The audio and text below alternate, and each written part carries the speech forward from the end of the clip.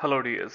Right now our topic is pair of straight lines, and in that particular topic we are discussing a particular process of homogenization. Okay, in which condition it is going to be used, I'm just telling you. Okay, you just see that one curve is given fx and its equation is ax square plus 2hxy plus by square plus 2gx plus 2fy plus c is equals to 0. Got this? And a straight line Lx plus my plus n equals to 0 is cutting this curve at two different points. These points are A and B, which are shown over there. Okay. Now, these two points are joined to the origin.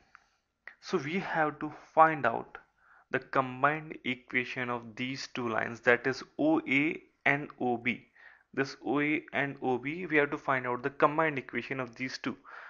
Now, what is the normal process to find out the equation? We have to find out the point of intersection. So we have to first find out the point of intersection of the line with the equation, and then we have to find the equation OA, then equation of OB, and their multiplication, which will be a very lengthier process. Now, what is the another process to find out the combined equation of these two lines? That is called as process of homogenization. As we know that the pair of straight lines passing through origin always be an homogeneous equation in x and y. It means homogeneous equation means each and every term in the equation is either of x square or y square or xy. There is no linear term, there is no constant term. So in this process we will homogenize the equation of curve by the equation of line. Okay, now see the equation of line.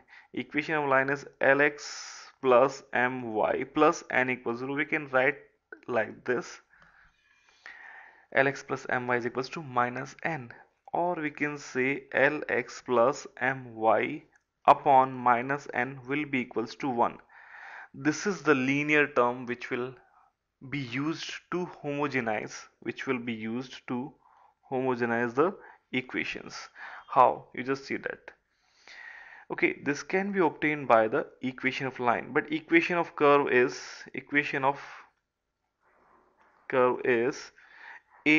ax square. It is already a second degree equation. Plus it is by square plus 2hxy plus 2gx. Now, first three terms are already second degree equations, but the fourth term is 2gx, that is a linear term.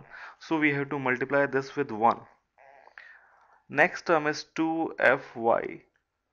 Again we have to multiply this with 1 because it is a linear term, and linear term is multiplied with 1 will again become a second degree equation. Last term is c.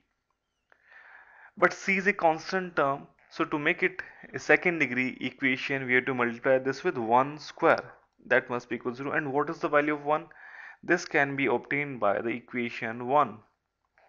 We have to put the value of 1 in this equation, so required equation of pair of straight lines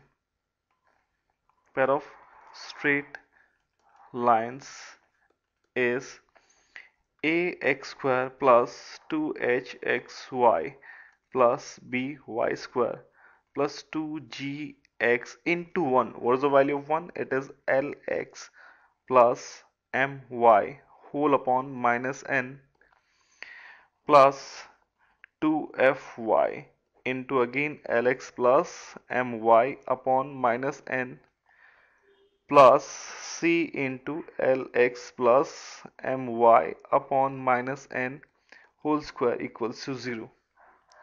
Now it becomes a homogeneous equation, and we can easily find out the combined equation just by solving this, nothing else.